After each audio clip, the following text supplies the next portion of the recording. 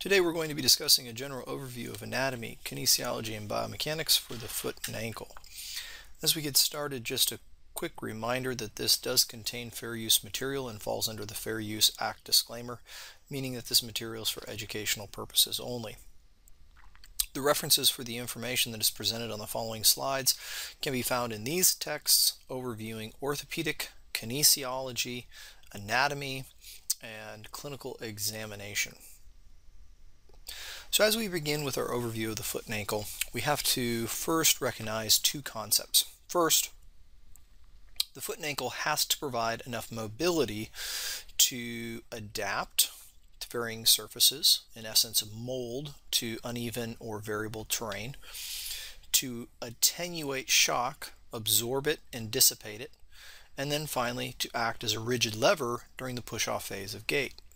As such, it also has to provide enough stability for effective locomotion. And so we have to hold these two concepts in tension with each other. It really is almost kind of a paradox of how in the world does a region have lots of mobility while also providing lots of stability. What complicates things all the more is through this complex we have 28 bones composed of the tarsals. We have 2 sesamoid bones on the plantar aspect of the first ray. There's 27 articulations and over 100 ligaments contributing to the static stability of the foot and ankle. The ankle and foot are divided into a couple of regions. First, we find the hind foot. This region is composed of the talus and the calcaneus, and its function is to influence the function of the mid and forefoot. Under normal gait circumstances, initial contact is going to occur in the hind foot and then progress into the midfoot and forefoot through loading response and the stance phase of gait. As we look at the midfoot, here we find the navicular, all 3 of our cuneiforms, and the cuboid. The function of this region is to assist in the formation of the transverse arch, as well as to assist in forming a midfoot lever that will transmit the forces that are incurred at the hind foot at initial contact to the forefoot, and in essence then assisting with this concept of stability. Finally, we come to the forefoot. Here we have our 5 metatarsals, our 14 phalanges, as well as the medial and lateral sesamoids. And here the function is really to adapt to uneven terrain or variable terrain and to adjust to uneven surfaces. There is a good amount of mobility that is present within the forefoot, and there's also a good amount of stability, and the stability assists us in balance and accommodating for dynamic proprioceptive neuromuscular control. If we visually kind of break these down, here's a nice image from Netter that shows this division both from the lateral side and the medial side. We can visualize here the trochlea of the superior talus. We can also see the body and the hind foot portion of the calcaneus. As we move more distally, we can see the transverse tarsal joint separating the hind foot from the midfoot. Here we find our navicular, our cuneiforms, and our cuboid before progressing all the way to the forefoot, where we find our metatarsals and phalanges. Again, you can appreciate the variance here from the lateral side and the medial side. Things to be mindful of would be the tuberosity of the 5th metatarsal bone, or the metatarsal head. That's a very palpable landmark on the lateral side of the foot and ankle. As we move to the medial side, we can see things like the sustentaculum tali, as well as the navicular tuberosity, which is another very important clinical landmark when we are performing palpation. We can also visualize the first ray, where we begin to appreciate the medial and lateral sesamoid bone that's found on that plantar or inferior aspect. It's also helpful to recognize some of the different joints that make up the foot and ankle. If we look at the talocrural joint, initially we see more of a plane type or excuse me, if we look at the subtalar joint, let's start there. If we look at the subtalar joint, we see more of a hinge type joint here. The talocrural joint would also be considered more of a hinge joint. As we move onto the right side of your screen, we visualize the metatarsal phalangeal joint. These are considered condyloid joints, and so we'll kind of follow more of a convex concave principle, but with 360 degrees of freedom. And then finally, as we move into the subtalar, the talocalcaneonavicular, the transverse tarsals, tarsometatarsals, these are considered plane type joints. And so hopefully this graphic with some of the illustrations in gray gives you an appreciation for how the mechanics of these various joints may interact. Additionally, it is helpful to engage in a discussion of load that is being incurred about the foot and ankle. During normal gait, which would be illustrated on the right-hand side of your screen with the dotted lines, this would be walking, peak vertical forces through the foot and ankle are somewhere around 120% of body weight. When we look at running, the peak vertical forces go up considerably. It could be as high as 275% as body weight, or higher, depending on the speed. When we think of an individual who is running at a very fast rate of speed, or even sprinting, this could be in excess of 8 to 10 times body weight in terms of peak vertical force and ground reaction force. If we look at the hind foot, approximately 2/3 or 60% of the load is carried by the hind foot, with the remaining third or 28% of the weight bearing carried through the forefoot and the metatarsal heads. When we look at this in terms of ankle load, the attenuation of load, assuming an individual is about 180 pounds, utilizing these peak vertical forces, we can anticipate that over a 1 mile walk, an individual will have to attenuate somewhere around 76.2 tons of load per foot, and for a 1 mile run, somewhere around 121.5 tons of load per foot. So you can start to appreciate how much load is being not only experienced, but then attenuated, meaning dissipated and managed by the foot and ankle complex. As we begin our discussion of the joints, the first one that we'll discuss is the distal tibiofibular joint, or tib-fib joint. This is a joint that is tightly bound to the tibia and fibula. We have several ligaments that hold this together. In the image on the right hand side of your screen, you can see some of these. Not only do you have the interosseous membrane that exists in between the two long bones, but then you also have an anterior and posterior tibiofibular ligament that helps to really kind of bind this. And it's classified then as a syndesmosis, and so the motions are it acts as a syndesmosis. Distally, there's 1 millimeter that's covered with hyaline cartilage, so it's really not built for a lot of movement like we would see in other joints. Rather, it is there to provide stability, and this distal tib-fib joint, as we look to the fibular side, this is where we would find our lateral malleoli. On the medial side, we would find the medial malleoli, or the tibial side.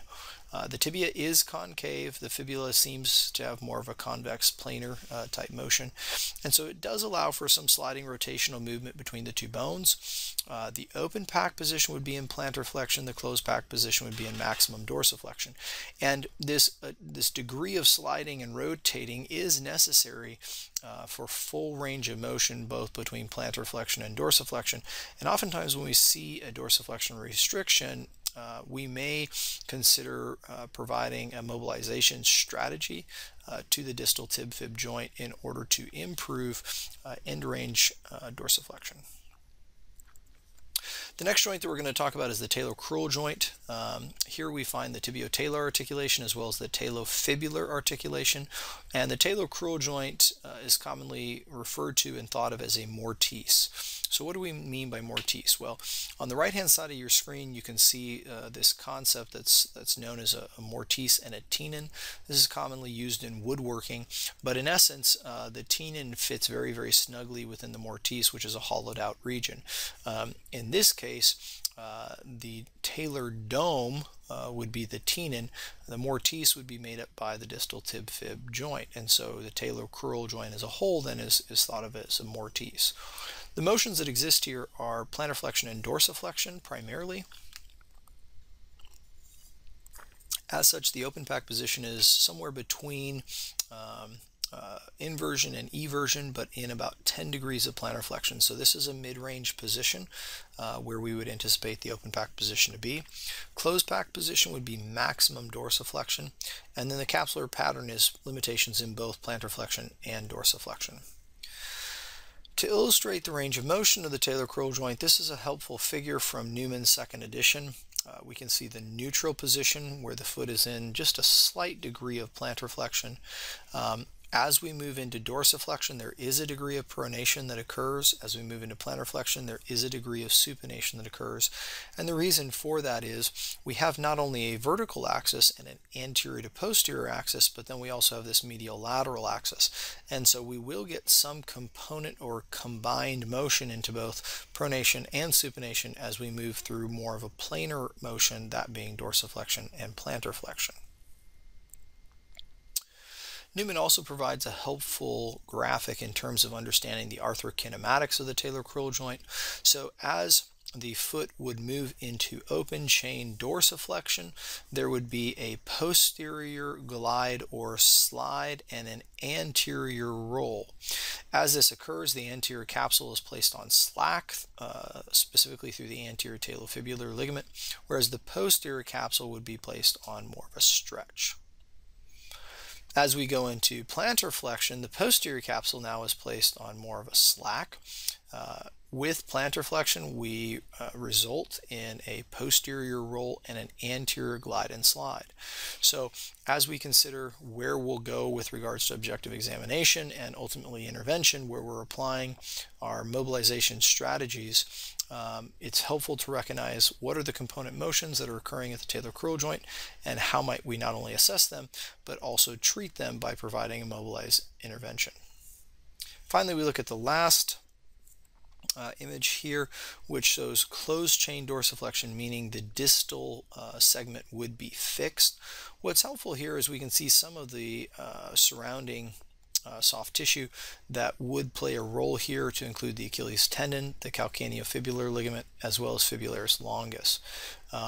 This also shows kind of this rectilinear path of the tibia as we move into full dorsiflexion, recognizing again that it is not a straight linear path. All right, and so the reason why this is important is if we are to gain full dorsiflexion and full plantar flexion, we have to restore not only the rectilinear path of the tibia, but we also have to account for supination and pronation.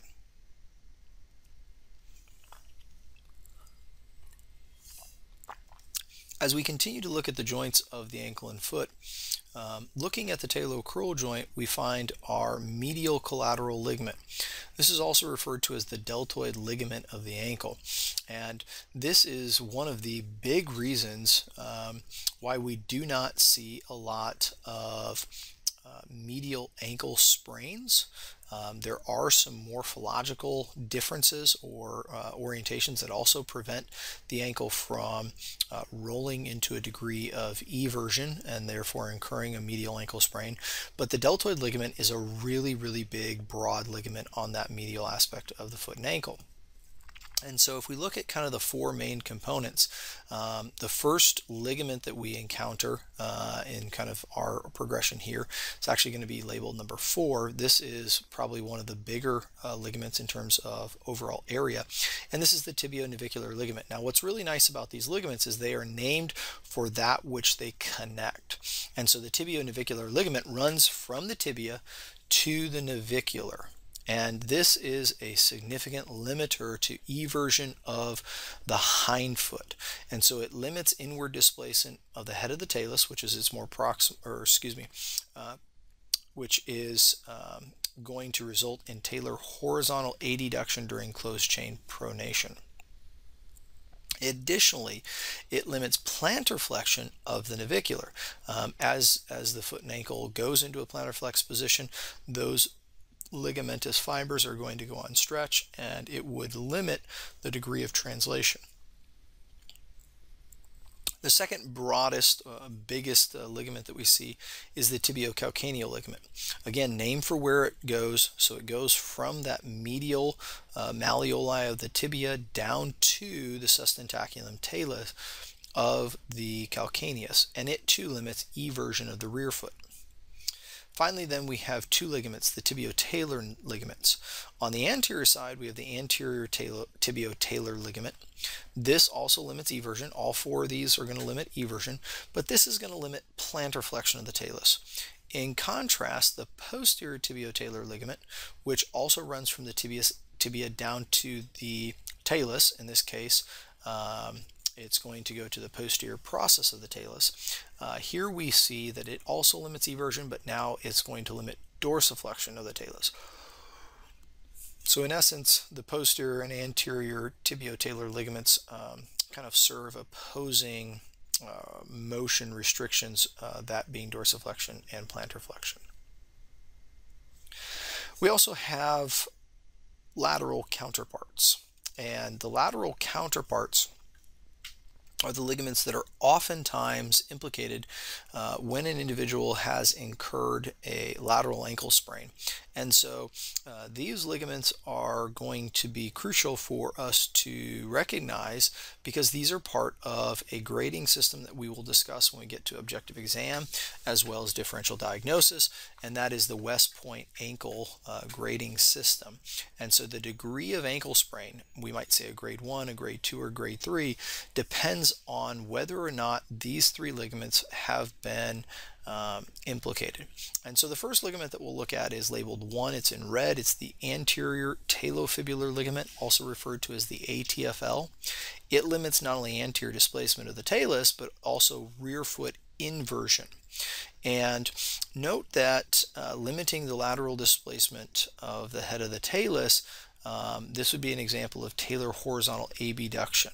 Okay, it also is going to limit plantar flexion of the talus, and this is typically one of the first ones to go in terms of ankle pathology with a lateral inversion ankle sprain.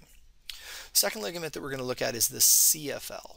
The CFL is the calcaneofibular ligament.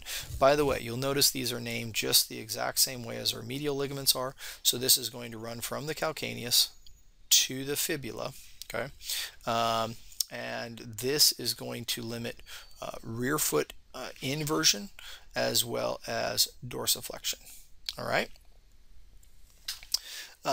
Next, we have our posterior talofibular ligament, and this is the PTFL.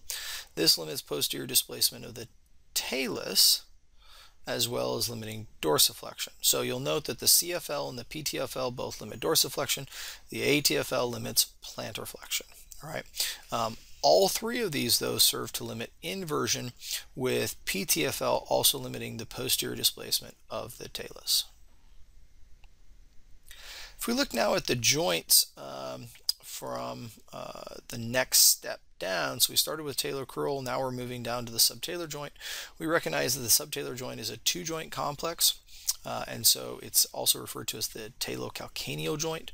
The anterior joint is formed by anterior and medial facets of the calcaneus that then corresponds to the facets of the talus. The posterior joint consists of more of a convex shaped facet on the calcaneus that corresponds to a concave facet on the talus. And so the calcaneus and the talus, they interact together both anteriorly and posteriorly. This relationship is thought to set up a really complex, almost like screw-like movement. You can think of it as kind of being analogous to the screw-home mechanism that we see in the knee that occurs during subtalar joint motion. And so one of the reasons why the subtalar joint gets a lot of attention is because of this kind of complex movement. It's occurring during supination and pronation, and one of the things that we oftentimes want to control when we're discussing matters of gait or stance stability is this degree of pronation and supination. It should be noted that the joint cavity is continuous then with the talonavicular joint as well as then the talocalcaneal joint. So these two are a continuous joint space. The open pack position is in a mid-range position, somewhere between supination and pronation. Closed packed, where we would find maximal congruency, is in a supinated position. If we look at this, utilizing an appreciation of the AP axis as well as more of a medial-lateral axis, we can begin to appreciate kind of this neutral position. With pronation, the main components are going to be eversion and abduction. Abduction occurring here along with eversion. Okay, and so same as we've discussed earlier, abduction is moving away from midline of the body. It would be defined here as hindfoot abduction. As we move into supination, we would see inversion and adduction. So again, moving towards midline, this would be defined as hindfoot adduction.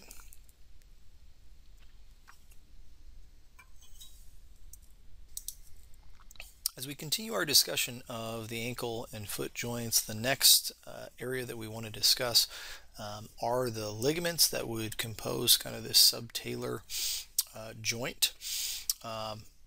First, we find the medial talocalcaneal ligament. This is going to connect the medial tubercle of the kind of posterior portion of the talus with the back of the sustentaculum tali that we find on the calcaneus. It limits this anterior translation of the talus as well as limiting eversion of the calcaneus.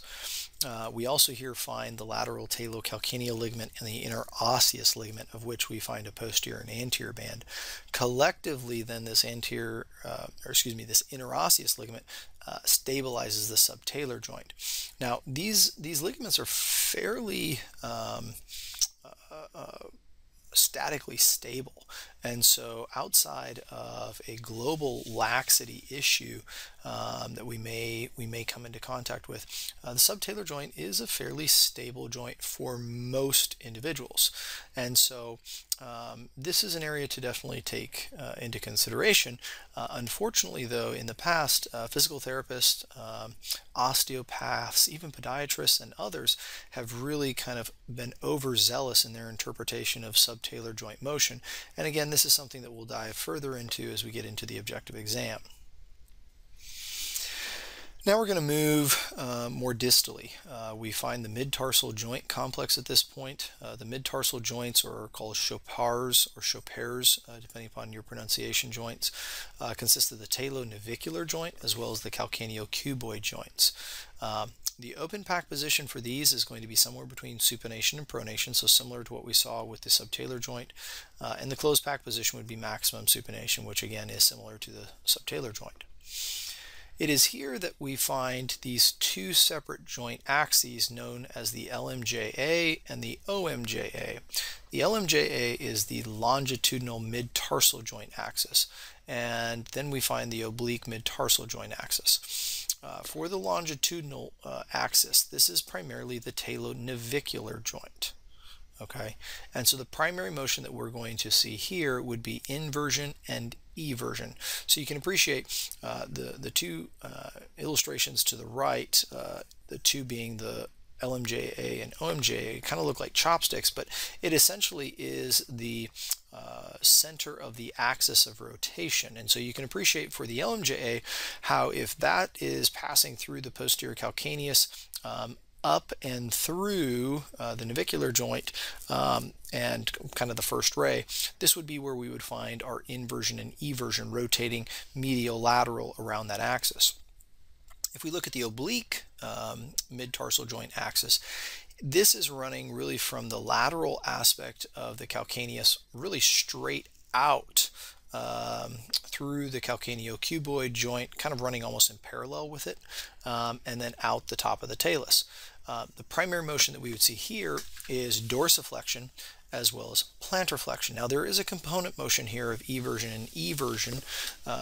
So again, dorsiflexion would be paired with eversion, plantar flexion with inversion, and that would be consistent with what we saw earlier, where dorsiflexion is paired more with a pronation, plantar flexion is paired more with supination. So that theme is consistent throughout.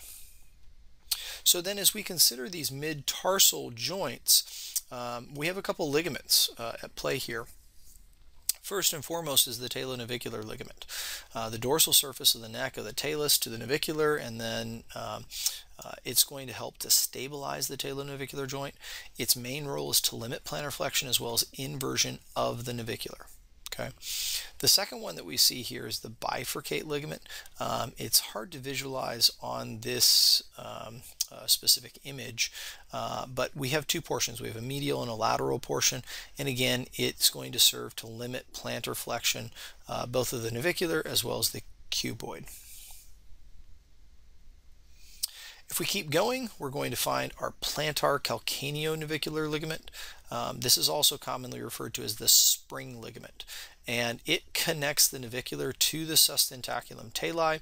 It functions as a ligamentous sling from the head of the talus and then becoming taut during pronation. The reason why this gets so much attention is it's thought that this is a ligament that is lax for an individual that overpronates or adopts more of a pes planus posture of the foot during kind of loading response into terminal stance. And so when assessing the foot and ankle, this area again kind of gets a lot of attention and focus during the clinical examination. As I mentioned earlier with the subtalar joint, we're probably being a little bit overzealous in terms of that. The body is remarkably adaptable and robust, and to think that one lax or stretched kind of static stabilizer is accounting for all of the problems with the foot and ankle is probably a little bit too minimalistic of a viewpoint. We need to instead kind of look at the interaction of multiple segments and multiple joints and take into account the kinematic chain as a whole. We see a few other ligaments here, long and short plantar ligaments as we move to the more plantar aspect of the foot, but still at the mid-tarsal joint. We see the long plantar ligament. This is a rather broad-based ligament that forms a tunnel for peroneal longus tendon and helps to also compress the calcaneocuboid joint. We also could visualize the short plantar ligament, but it is deep to the long plantar ligament, so we would have to dissect that and reflect that back. There's just a little bit of it kind of peeking out right underneath the long plantar ligament. It does the same thing. It compresses the calcaneocuboid joint, but again is deep to our long plantar ligament. As we move now from the hind-foot to the midfoot, mid-tarsals, now we're into the intertarsal joints. Here we find the cuneonavicular, the inner cuneiform, cuneocuboid, and cubonavicular joint. All really big mouthfuls, right?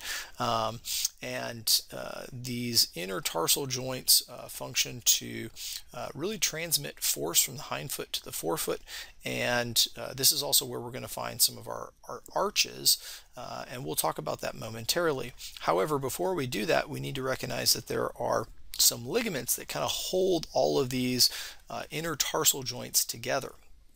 And so when we look at this on the medial aspect, just distal really to the navicular into the medial cuneiforms, we find the Lisfranc joint complex. And this consists of the cuneometatarsal joints, the cubometatarsal joints, and then the intermetatarsal joints. And in this region, we have what's known as the Lisfranc ligament, which is a solitary interosseous ligament.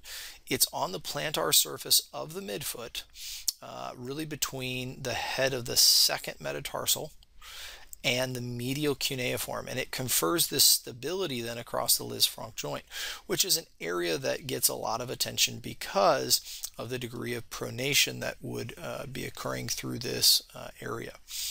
Note that if we kind of were to look at this region, that being our medial, intermediate, and lateral cuneiforms, as well as our most lateral bone of the intermetatarsals, that being the cuboid, we would see kind of this arch. And so the intermediate or middle cuneiform really acts as the keystone that supports the arch on either side. Here you can visualize the Lisfranc ligament a little bit better. You see the dorsal layer in grouping A, that would be from the dorsal side. You see kind of the interosseous layer, that would be B, and then finally the plantar layer, which is what you would see in C. So it just kind of gives you a helpful illustration of kind of moving from more of a superior to inferior angulation. So now we're finally into the forefoot joints. These are the joints of the metatarsals into the phalanges. The first ray is really an area that we're going to spend a fair amount of time assessing and focusing on because of a variety of reasons that will become apparent shortly. But the first ray, first we must realize, is comprised of the first metatarsal. It is considered to be part of the medial cuneiform as well as the navicular. And so motion is going to occur in two planes simultaneously, both with regards to dorsiflexion and inversion, and then plantar flexion and eversion. Okay, and these are more discussed in terms of inversion and eversion than with regards to supination and pronation, even though those are likely to be component motions as well. But we want to be clear with our nomenclature here that it's dorsiflexion and inversion, plantar flexion and eversion. Okay, the first MTP joint, MTP would be the metatarsal phalangeal joint, does serve to increase the lever for flexion of the first MTP. And under normal gait considerations, the MTP ligamentous complex must withstand 40 to 60% of body weight. And so this gets a fair amount of attention. And if an individual is participating in athletic activity, that can go up significantly. We can see it go as high as 8 times body weight. And so the first ray is really, really, really important in terms of not only your assessment, but also maintaining function and overall use of the foot and ankle, specifically the forefoot. The fifth ray is also really important. It's comprised of the cuboid as well as the fifth metatarsal, extending all the way proximal to the fifth met head. Motion is occurring in two planes simultaneously here to include dorsiflexion and eversion as well as plantar flexion and inversion. So note, it switches. Right? When we're looking at the first ray, dorsiflexion and inversion are paired. When we move to the fifth ray, they switch. Dorsiflexion and eversion are paired. Okay? And it's because of this that the forefoot really helps to accommodate to uneven terrain and can be so dynamic in terms of assisting with balance and overall stance stability. We can also start to appreciate some of the different foot postures that would be kind of accounted for, or even morphological differences. These are accounted for through the forefoot, and so we can see more of a rounded posture, more of a square, and then even more of what's known as a Morton, where it's almost kind of like the peak on a house. We absolutely have to talk about the plantar fascia and specifically how it relates to the first ray. As you get out into clinical practice, you will note a fair amount of pathology occurring through the foot and ankle, and it seems to kind of find its root within the plantar fascia. We'll talk more about that as we get into some of our objective exam, but first we should realize that the plantar fascia is this tough kind of fibrous layer consisting of type 1 and 3 collagen fibers and these elastic fibers. It's incredibly strong. The idea that we can load this to failure is estimated to be in excess of 1,000 newtons, and so this is not something that's likely to rupture. Now, one area where this would be the exception, and this often does occur, is if an individual is utilizing a corticosteroid to manage inflammation due to a plantar fasciopathy. That can lead to a diminished capacity for load through these fibers, and it is then seen and clinically possible that an individual, if they are loading it in a very dynamic way, could rupture the plantar fascia. There are three major areas. We see the central portion as well as a lateral and more medial portion.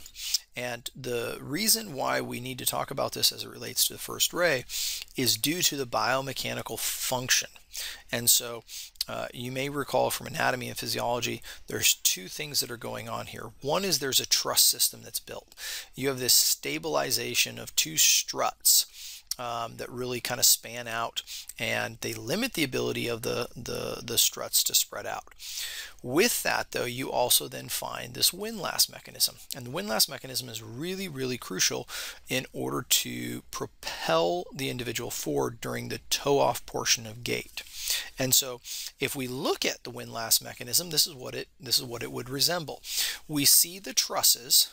All right, and so we would have the two trusses. One truss would kind of span from the hind foot calcaneus into the talus. The second truss would span from kind of our intertarsal joints down through the metatarsals and into the metatarsal phalangeal joint. As the first ray moves into an extended posture, right, or a more dorsiflex posture, what we see is the truss kind of raising up, so the arch height increases. And what this does is it increases the overall stability of the foot. And so this is one of the ways in which the foot can really kind of hold this paradoxical function. At the very beginning, remember we said the role of the foot and ankle is to function as a very mobile surface, if you will, accommodating and adapting to variable terrain, but then to also serve as a very rigid lever. Well, this is how that happens. When the first ray is in more of a plantar flexed or neutral position, the foot arches can be a little bit lower, and they can be a little bit more accommodating to variable terrain. As you move into a dorsiflexed or extended position, the arch raises up, it increases foot stability, and it provides this very, very nice rigid lever that helps then with forward propulsion. If we now consider some of the other anatomy, we would be remiss to not include the superior extensor retinaculum. This is more proximal to the talar crural joint, foot and ankle complex as a whole. It would be in and around the distal tib fib joint, and it's a really crucial thickening of the deep fascia, spanning really from the tibia to the fibula. And the reason why it's so crucial is it prevents the tendons from bowstringing. So it serves to cover and kind of hold down the tendons of that anterior compartment of the leg. And what this does then is it provides an increased lever by which the line of pull is maintained for those tendons, because a lot of the tendons of the foot have their muscle belly within the anterior, medial lateral, and posterior leg. And so these muscles are acting at a distance. This retinaculum, and we have an inferior extensor retinaculum as well, really serves to provide line of pull and maintain the biomechanical properties of these structures. We mentioned earlier that we need to consider the transverse arches of both the tarsal and the metatarsal region. Here we see the cuboid, the lateral, intermediate and medial cuneiforms, and then our various metatarsal heads, and so this would be spanning from the first to the fifth side. Combined, these make up the transverse tarsal arch as well as the transverse metatarsal arch. This would be looking kind of with an axis straight through the foot. If we look from more of a medial viewpoint, we can visualize the transverse arch as well as the medial longitudinal arch and the lateral longitudinal arch. So the longitudinal arches then are really extending from the hind foot all the way to the forefoot, whereas our transverse arch is composed of what we saw earlier, that being the transverse tarsal and the transverse metatarsal arch. Let's now consider the medial longitudinal arch. There's a couple different structures that are important for this medial longitudinal arch, and maintaining it is often an area of great focus because the medial longitudinal arch typically is where we see more of a flattening out in an individual that has a good degree of pronation. The bones here are on the medial side, so it's the calcaneus and talus, the navicular, our cuneiforms, and then our medial metatarsals, first, second, and third. The keystone of this arch is the head of the talus. And so when we think of the keystone, visualize kind of an archway where the keystone is helping to support both the, in this case, more hind foot to forefoot, but when we're considering an arch, both the more right and left side of the arch. This is maintained by a number of muscles. We see the flexor digitorum brevis here, the adductor hallucis, as well as some tendons and ligaments that we've already discussed. And so it has both static and dynamic stabilizers for this arch. As we move to the lateral side, we see the lateral longitudinal arch. And here we would consider the bones on the more lateral side. So this is the calcaneus and cuboid as well as our fourth and fifth metatarsal. In this case, the cuboid acts as the keystone, and that's really important because we can have some calcaneocuboid dysfunction. We're going to discuss a manipulation known as the cuboid whip that can kind of better align the cuboid if there is a pathology there. And the reason why we would do that is to maintain that lateral longitudinal arch. This arch is more stable and less adjustable than the medial one. The medial one has more adjustability and mobility to, again, kind of accommodate to variable terrain. Again, just like we saw on the medial side, there are a variety of both static and dynamic stabilizers. So static, those being the ligaments; dynamic, those being our contractile structures of muscles and tendons. And so here we see the adductor digiti minimi and flexor digitorum brevis, as well as our peroneal muscles, peroneus longus and brevis, even tertius as well. Finally, we look at our transverse arches. And so with our transverse arches, these would be our both metatarsal and intertarsal transverse arches. And so these are our metatarsal and intertarsal bones. The keystone here is the intermediate or middle cuneiform. And then we see our intertarsal joints that are maintained then by a whole bunch of muscles, tendons, and ligaments. A helpful way to kind of conceptualize then the foot and ankle is that there are really these three weight-bearing areas in the foot. Two are in the ball of the foot, so the more distal foot on the plantar aspect, and then one at the heel. None of these weight-bearing areas completely receives the entire weight of the body when we stand. Rather, we can think of the foot as really a three-legged tripod or platform. If you think of a three-legged platform or tripod, it's typically a very stable structure to varying kind of perturbation, maybe we might consider it that way, or to forces. And so in this case, we're not standing on just one of the edges, but really there's a balance that exists between all the supporting structures. And so as such, the foot and ankle is very, very good at supporting and bearing this weight. And this is also why it is very appropriate to serve to attenuate force.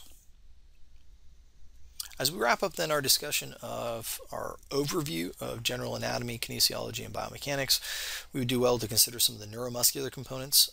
There are more superficial and deep layers here, things that we may want to look at more in depth, and I would encourage you to review past anatomy notes on, would be things that are kind of bolded here.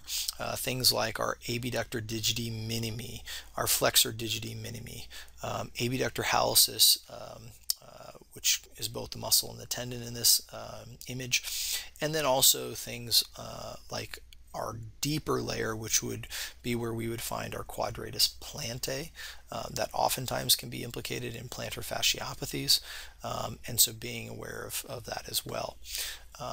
Here we can also visualize the superficial and deep branch of the plantar nerve.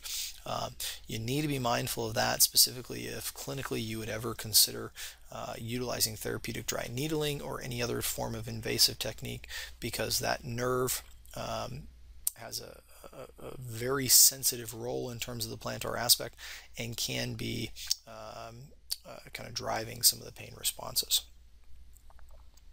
If we look to more the kind of dorsal view, we can see some of the dorsal interosseous, and then the plantar view, some more of those dorsal interosseous. Also, you can begin to appreciate all of the intertarsal ligaments, and some of the ligaments that we discussed earlier, like the long plantar, short plantar, the plantar calcaneonavicular ligament, otherwise known as the spring ligament. So it just helps to kind of pull all of this together. And finally, as we wrap up, this gives us a good appreciation for some of the different neurologic structures of the foot. So as we move from kind of the posterior foot, here we find innervation from the tibial nerve. This would be root levels L4 and 5 to S1 and 2. The heel is primarily medial calcaneal branches of the tibial nerve, root levels S1, 2. We then have both medial and lateral plantar nerves that we just discussed. And then the saphenous nerve is also implicated here, which is L3 and 4. So being mindful of that as well. You can visualize some of this as it courses through kind of the posterior aspect. We see the decussation just proximal to the popliteal fossa with the tibial nerve. That is going to split and kind of continue down through the posterior aspect of the triceps sura, and then that split or kind of decussation is where we get the common fibular nerve that dives just posterior to the fibular head and will innervate our peroneal muscles. And then as we get down into the foot and ankle, becomes kind of a portion of our sural nerve. We have our lateral calcaneal branch, medial calcaneal branches that are going to provide sensory distribution to the plantar aspect of our foot. And then we can also see on the more anterolateral portion here our cutaneous innervation. And so this is where we get lateral sural and superficial fibular peroneal nerves, as well as our deep fibular or peroneal nerve. And those are going to be important in terms of our peripheral sensory testing when we get to objective exam. It's really important that we do a thorough job assessing the integrity of the neurologic system. Many of the patients that we see are coming to us with pathologies that implicate the neurovascular system, diabetes being a big one, and so being able to take a very thorough sensory distribution exam and determine then if there is a deficit is really important in terms of clinical examination. So with that, we're going to wrap up our overview of anatomy, kinesiology, and biomechanics. A lot of this information will be brought together in more of a synthesized application fashion as we move into subjective and objective examination, and then ultimately as we move into differential diagnosis. So thanks for watching, and stay tuned for more to come.